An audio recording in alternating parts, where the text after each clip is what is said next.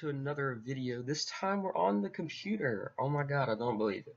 But Bungie has changed their website, and there's now an armory on Bungie's website.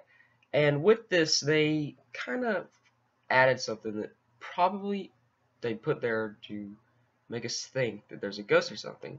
So what you want to do is head over to bungie.net, of course, and once you're here, the website's currently down for maintenance, or well, that's what it said on bungie.net, but I'm here, but I can't sign in for some reason.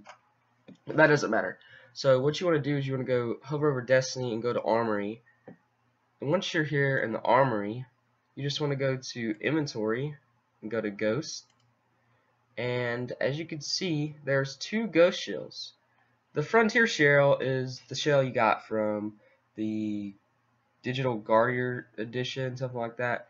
But there's another ghost shell called the Intrusion shell, and we have not seen this, although it says it is acquired from Tess Everest in the tower, but nobody has it.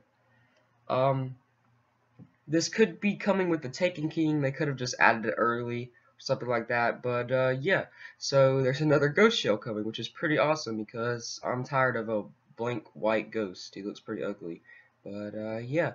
And also, if you go back to Armory, you can see that they have added, if you go to Weapon, you go to Primary Weapon,